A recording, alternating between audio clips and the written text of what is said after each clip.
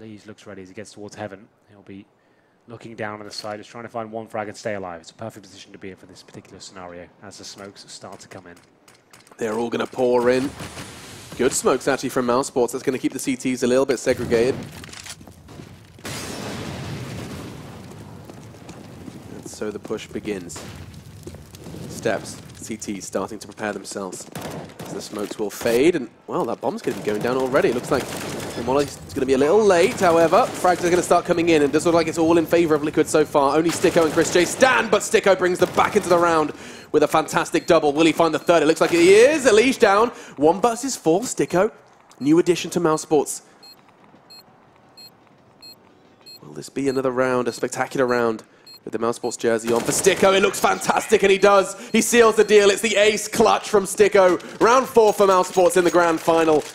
8 frags. Some people doubted his arrival in this squad.